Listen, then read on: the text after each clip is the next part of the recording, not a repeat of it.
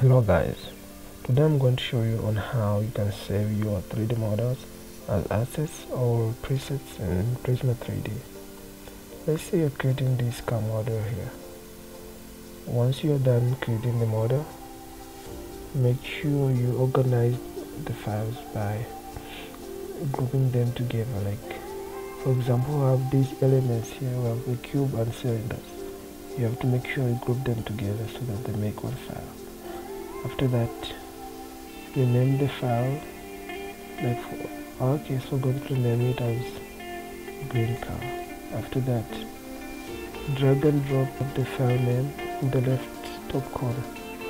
Then you will receive a notification that says add it to presets. After that, you can open a new project and go back to the top left corner, scroll down and find the file name that we have just created. Yeah, just like that, the model will be added to your projects. You can do this even for models that you have just imported from other sources. And it will work. Just follow the same process that I've shown you here. Thank you for watching, guys. Please don't forget to subscribe if you haven't yet subscribed. See you in my next tutorial.